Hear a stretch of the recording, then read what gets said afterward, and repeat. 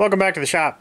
I'm going to talk about safety, which is sort of a weird subject for this channel. I am not known for being the safest person in the world. However, recently my little brother and I were tearing and breaking down some old windows, and he sliced the crap out of his finger. I didn't take a picture of it because I'm a little squeamish about big cuts. But he managed to take a pretty good sized chunk out of this, roughly this part of his finger. I think it was down to the bone. Anyway, he probably got into the muscle though, right?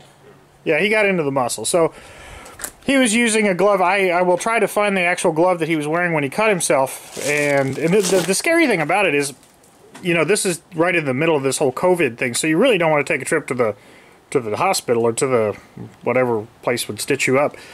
So luckily, I had a first aid kit with some iodine wipes and whatnot, and some bandages and some tape, and he was able to sort of button himself up, and we didn't have to go anywhere, which was nice. But that brought to light that the gloves that he had, you know, weren't adequate. Gloves are not going to protect you from everything, but I've done a little bit of research in the time between now and then, and I'm going to try to share with you what I learned.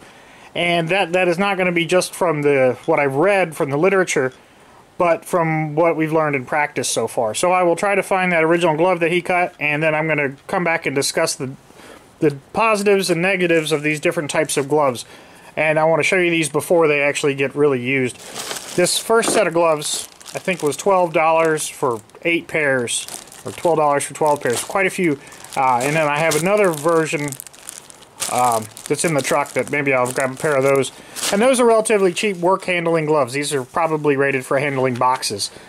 These are A4 rated gloves, which we'll talk about. As you can see, these are A9 rated gloves. And I'll put a chart up of what this A4 and A9 represents. And through use of these gloves, we'll give you some feedback. Clay will give you some feedback, chances are, of what the difference is working with the A9s versus the A4s. I would assume, you know, my hypothesis at this point is that the higher the number, the more cut resistant, probably the less comfortable. There'll probably be less dexterity or less mobility with that. That is an assumption at this point in time, but we will use them, and I'll come back and let you know what the results are, and Clay will give you some feedback on what he thinks of the glove, injured hand and all. So the reason I'm talking about gloves is that on day one of this whole COVID shutdown thing, my little brother Clay sliced his hand pretty good. He was wearing, I believe it was a set of mechanics gloves, and the glass that we were working with, we'd been working with it for a couple hours, no problems. He just grabbed it and it cut right through the glove and into his finger and down, you know, very deep. I think I don't know if you could see bone or not, but I didn't get pictures of it. Probably wouldn't want to see it anyway. It was pretty gross. But he healed up fine. He didn't have to go to the doctor, didn't need stitches or anything like that. So that's good. But it got me thinking about gloves, and at that point I decided I'm going to make a video and try to share what I've learned over since that point in time. So when you look at gloves, you're going to see several different numbers on the back. The EN 388, that's sort of like a classification similar to the ANSI standard. I forget exactly what that stands for, but it's a standards industry standard type. And there's two sets of numbers here. You can see 4544. So the EN rating is 4544. What does that mean? Here's the chart for the EN rating, and this is abrasion resistance is the first number, cut resistance, tear, and puncture. And then those ratings, for whatever reason, are rated 1 to 4, 1 to 5, and then the rest are 1 to 4. Why they chose those rankings, those proportions, why there's 5 as opposed to 4 there, it's a mystery to me. I don't know why. And now they've sort of added to it. Apparently the new markings are going to have extra demarcations on there that say, you know, the cut test. There's an A through F rating. I think that's a higher, like F is a higher rated impact. I think I saw a set of mechanics leather gloves would be F rated, and the F rating goes to 9. We're not talking about that. We're just gonna, the stuff I have is all pertaining to the A rating. Again, maybe I'll do another video later on. And then impact protection, none of the gloves that I have offer any, you know, any identifiable impact protection. So what's the difference when we see these numbers?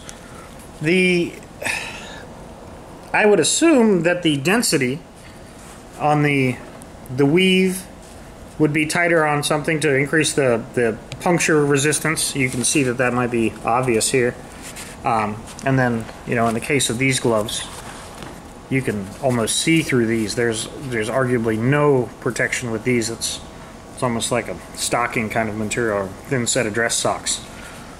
Similarly, these other gloves, and I think you can feel it, the tactile thing. Of course, that doesn't translate well on a YouTube video, but that's what the microscope camera is going to be for. So let me try to tidy up the workbench a little bit and get my microscope fired up, and we'll take a look and see what the weave looks like on this. Alright, so here's the setup. Let me digress for 1 second. And I didn't cover, and I'm not really sure how to integrate the two things. The two classification ratings, we covered the EN rating and the 4-digit numbers there. But then there's also, we're going to have another rating, which is going to be the ANSI rating. And then that is broken out across 9 different categories, ranging from A1, light hazards, down to A9 with the high hazards. So we have these d-roc gloves. These have been good gloves also. The Dex fit are nice. All these gloves have their own purpose, but we'll get these under the microscope. For now, I've just sort of arbitrarily chosen a set of gloves. I believe these were relatively cheap. I will find what I paid for them. I think I bought a 10-pack or 12-pack for, you know, $1 or $2 for each set of gloves. These are 4122 gloves, I believe. The sister to that one has a little bit easier to make out. But what I have, set up over on the side is my tablet with a machinist ruler, and those are 64th inch increments. And you can see that the weave on that, let me get the microscope out of the way, isn't necessarily well, there's no relative, but you'll see in the subsequent videos or in the subsequent shots that the weave on this pattern does not appear to be as tight as some of the other gloves with a higher rating. And this 4122, and we'll go back and see that, you know, it's got a relatively high abrasive quality of 4. The lowest cut, you know, the lower end of the tear and puncture resistance, so that 4122. So those are cheap gloves, but these are what I use most of the time. If I'm not working with glass, these have served me quite well. Now here's a set of mechanics gloves.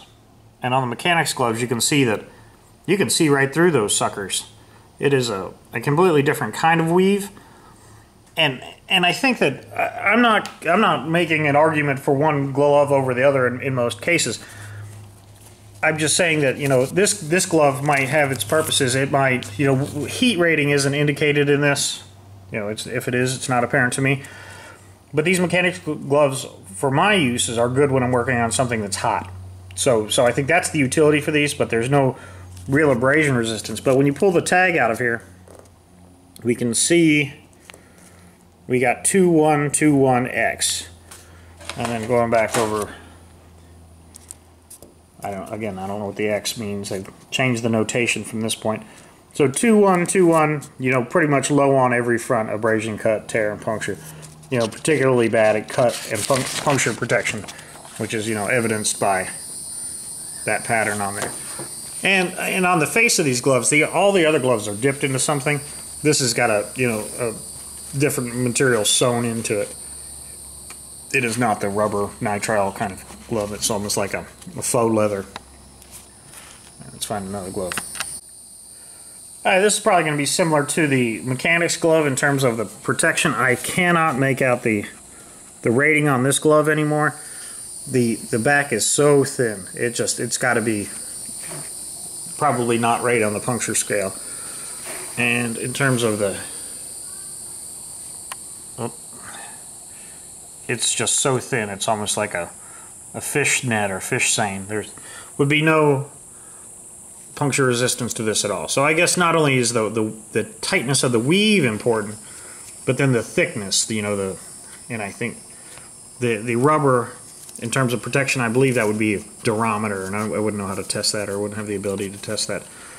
So these gloves are cheap and probably less, less safe than the other gloves, but they're cheap and you can scatter them around everywhere. So in my truck I have a set of these, in my workbench I have a set of these. They're all over the place, and I think that no matter what the protection rating is for the glove, some glove is better than no glove. So in terms of economics, if price is an issue and you can't have, sets of $15 gloves laying around everywhere, you probably can have, $2 gloves laying around most places. So, all right, I think I've got two more that I want to cover. All right, so now we're into the d-roc gloves, and these have an almost non-woven property. They are very thick.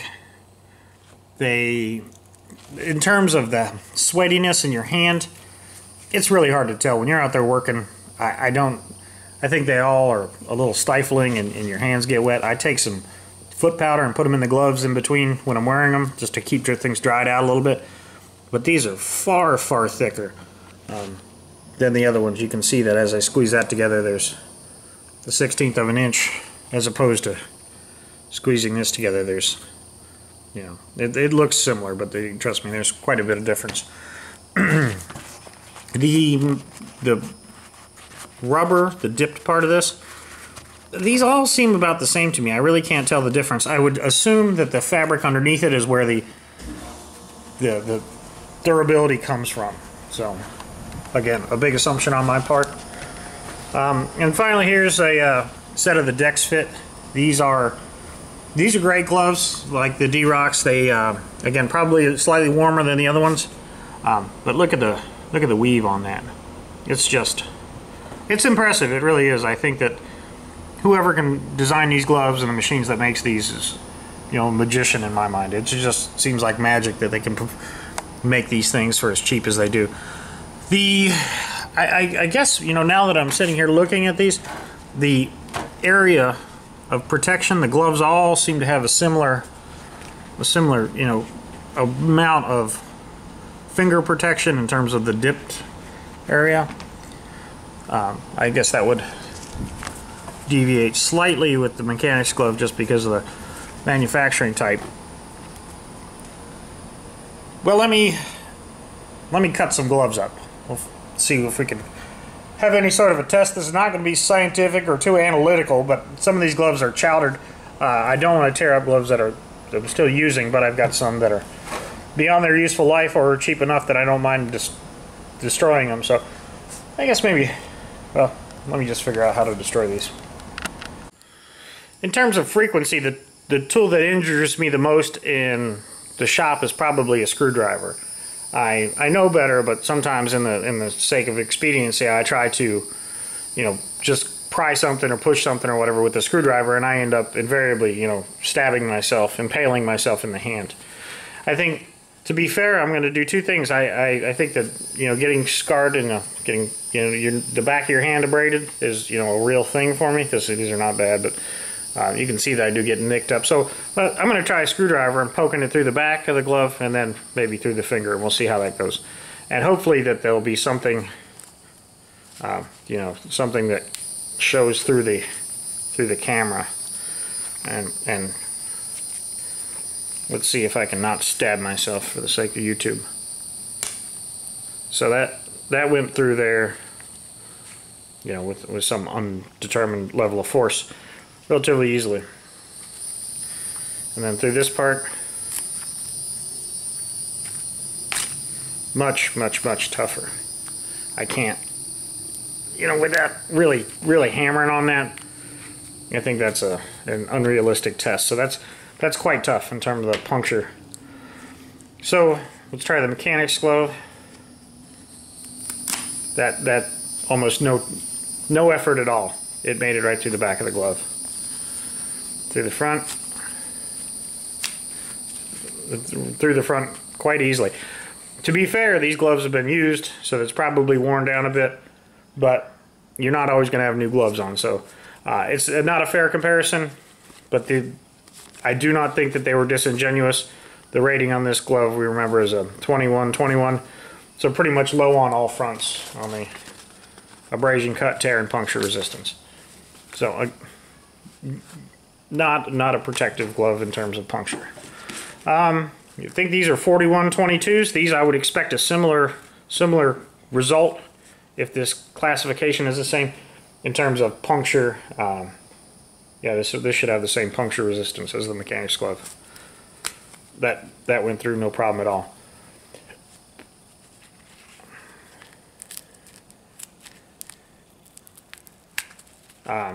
And relatively easily through the thumb. So at least I'm seeing some consistency on those fronts. I didn't cover this set of gloves. They didn't have a rating on them, and I don't think it's that they're anything more than just comfort gloves. I think these came from Ace Hardware, but a little bit tough to poke in the back of that one. And very durable. So even though these aren't rated, these Ace Hardware gloves seem to be pretty good. For the sake of YouTube, the d-roc, these are the high puncture rating. You know, those don't want to, there's no puncturing going on there. And then through the fingers, that's going to be relatively tough. These have got a lot of hours on them, so I think that we can at least trust the puncture rating of these. That seems to be, you know, indicative of the higher the number, the more puncture resistant they are. Now let's try cutting these. All right, undoubtedly this test is going to be not very realistic, but for the sake of consistency, what I'm going to do is I've got this glazer's knife. It's a hack knife, I believe, and they use this to cut glazing out of windows, or the old putty out of that they used to glaze windows with. I'm going to set a finger on here and then try as predictably, like without imparting any force, try to get a decent range of motion and see if anything happens. Again, it's not a project form video, but we're just looking for some sort of examples. Alright, I'm not sure that test wasn't overkill, but it obviously wiped the finger off of this little piggy.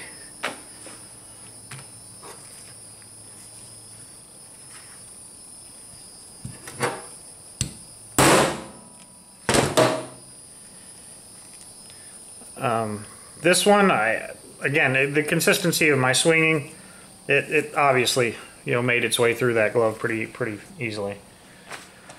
Here is the Ace Hardware glove. It seems to have a little bit more protection on the end.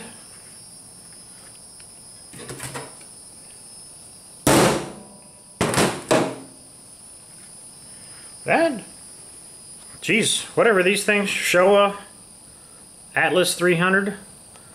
I'm liking these gloves. Let's see what it takes to cut the finger off.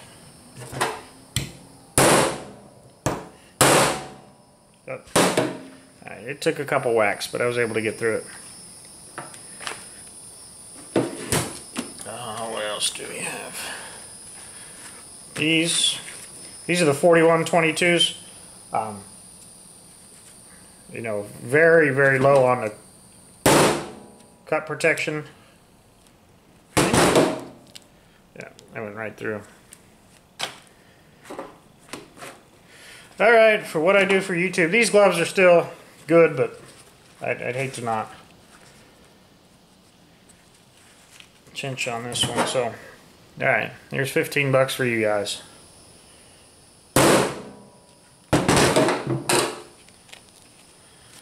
Alright, so that left a pretty good crease there, but I'm not saying your finger wouldn't be smashed and throbbing pretty bad, but you would have, you know, a finger, ostensibly. Let me try again, a little harder.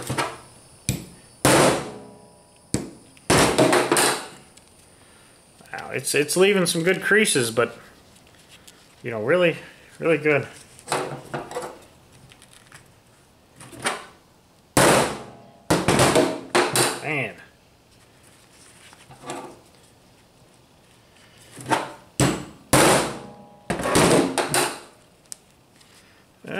I can almost see some fiber inside of...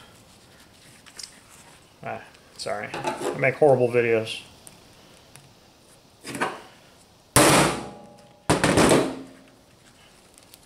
Alright, there we are. I really had to reef on that thing, and I think it almost looks like a metallic fiber that's woven into that. That's just amazing. I'm not going to cut through these because these are the same rating, I believe, the cut rating, and they're brand new. So I'm just not going to ruin good stuff. But I think for this video, that's illustrative of what's going on. Hold on, while we're cutting things up. Right. Since I've ruined these things, let's take a set of shears. Just a set of wisps, you know, just tin snips, and we'll see if they... Oh yeah. Well, these are designed to cut, so probably not a fair test. Yeah. Those are good scissors. Let me find something else. Alright, here's an old pocket knife that I salvaged some parts off of. It's relatively sharp enough to, you know, but a dull knife can be more dangerous, you know how that saying goes. But let's try to take a couple cuts on some gloves and see what happens. Let's start off with arguably the weakest glove here. So that didn't fare very well for the pocket knife test.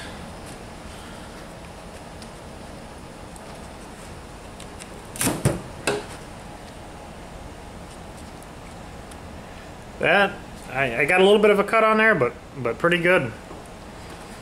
Let's try these good Ace Hardware gloves. The show is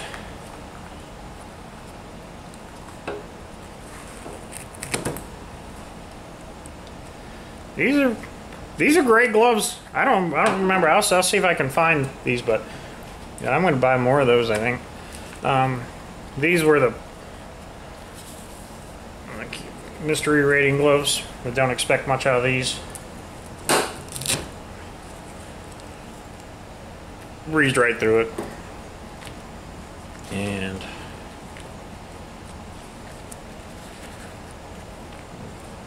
these are the 4122s. Yeah. Those are pretty easy. So I guess the tear was probably the screwdriver test, puncture test. Those are probably one and the same. The cut test, I think, you know, we've seen that the higher the rating, the better they do, obviously. And abrasion resistance, that's going to be a tough one.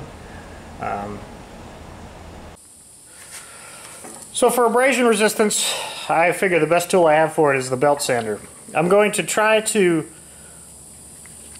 keep this as simple for me as possible in terms of editing. I'm going to successively go through and touch the gloves, keeping them as much of a consistent rate of pressure as I can up against the sander and try to keep it in frame until I see it break through. And then when I do that, I'm going to go to the next glove. So whatever glove is on here the longest is the one that wins.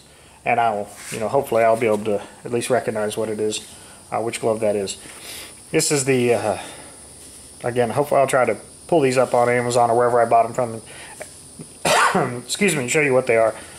So we'll start with these.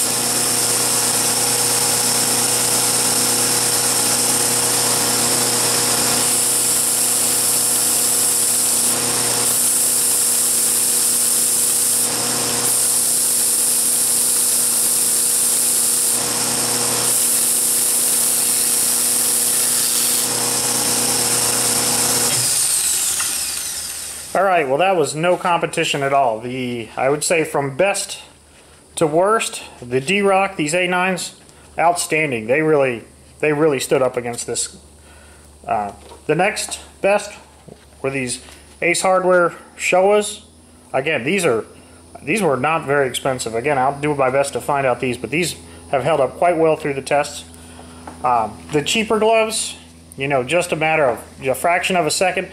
As you might have seen, I sort of favored the edges of the fingers, and I think that I don't know if it's any thinner, but anyway, that's just the way I tended to grab these. These other gloves, it breezed, the sander breezed right through those. And the mechanics gloves, you know, they're pretty. They look like a tennis shoe. They're appealing. They got my attention and made me buy them. But again, not for cut, abrasion, puncture resistance. That is not what these gloves I think are for. They're just, you know, not my favorite for those aspects. So I think that's about it. Let me break the camera down and just do a little bit of follow-up. Okay, so the higher rating, these A9 and the 5 rated, the highest rated EN rating and the highest ANSI rating, those are outstanding gloves. They are more expensive, but they're great. These Ace Hardware gloves, you know, outstanding. And these other gloves, I'll again try to post links of what I paid for these and where I got them. They're good on their own right for lighter duty work, for non-glass oriented things, for things where you're not going to get punctured or whatever. These are great because you can scatter them around everywhere. So that's my 2 cents on the glove stuff. And again, I hope that the classification rating, you know, I hope explain that as well as I could without boring you to death. So again, the EN rating, you want the highest numbers you can for the toughest glove, and then for the A rating, same thing. And there's other factors that, you know, probably other better information on YouTube. So that's it for the gloves. Now I'm just going to talk a little bit about some other projects in the shop if you're interested. Alright, as for the rest of the shop, I have been bringing over tools, and I've got a lot of little things that need to be put away yet. I still have a lot more tools to bring over. I'm working on several things at one time. I've got a golf cart at my father's house. His golf cart, it needs some new cables, so I'm making those and waiting on more parts. I have the forklift. It is back together, and the shroud is in. We've got, Clay's made great progress, and he's been an outstanding help on this thing. He's done the almost every bit of the work on this shroud, and it really is nice. So we're doing a couple new hoses, new shroud, new radiator. I'm waiting on bottom radiator hoses. Those are going to be a chore. So beyond the forklift, the golf cart, the moving, I also have the wheel horse.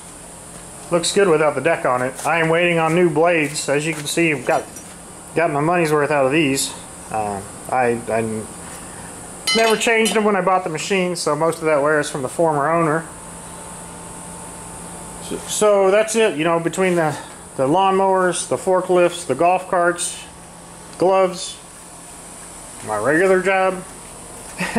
it's coming along. It's been busy, and some other things I didn't finish. This is actually my I just put this on here. This is my grandfather's. This is a number what is that, 104.4 Charles Parker. I think it's a is it Chaz Parker or Charles Parker? Meridian, Connecticut. Outstanding vise, just an outstanding vise. It is just so true and plumb. It doesn't pinch or wobble or anything like that. It's very tight. It could use a real restoration, and I look forward to doing that sometime. But for now, I've got maybe some hydraulic work I'll need to do on the forklift, and I'll need a good vise. Not the sturdiest table, but practical at this point in time. So anyway, lots of little things. I hope that the microscope camera was somewhat helpful today. It is not necessarily the easiest thing to use while you're holding the camera. I'm hoping I'll get better at that over time. But anyway, that's it. I'm going to quit rambling now. So hopefully the glove video was helpful, and I'm hopeful that some of the video that I'm getting video of each little thing. So I've got some stockpiled, some forklift video, and odds and ends video. So maybe I'll have to start a mosh type thing. But anyway, all right, I'm really going to quit now. So thanks for watching, thanks for subscribing, and I hope you're having a good day.